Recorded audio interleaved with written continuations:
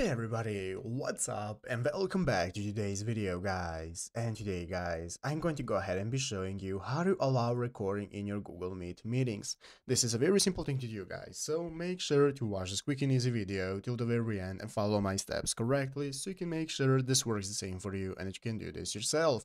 But yeah guys, let's get straight into it. So guys, the first thing you want to do is go ahead and open up the official Google Meet website right here at meet.google.com. And after opening the website, guys, you want to go ahead and log into your Google Meet account right here in the upper right corner.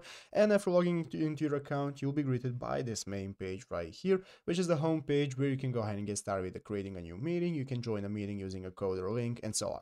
So guys, let's say that we now are going to go ahead and join a meeting, or we want to go ahead and create our new meeting for ourselves, and we want to be able to record it. This is how to enable that option guys. So as you can see in this official website right here, support.google.com, they tell us how to turn on recording off or on for Meet. Basically guys, what we need to do is go ahead and open up the Google admin console. So you want to go ahead and open up this is going to go ahead and allow you to log into your Google admin account. So after logging into your Google admin account, the one that is in charge for the Google meetings, as you can see, you will need to go to the menu Google Workspace and then choose Google Meet. There you want to select Meet video settings, and then you want to go ahead and follow the rest of the steps to get started with allowing recording. After you allow recording guys, now people that join your meetings, you'll be able to record them and save the recordings for later.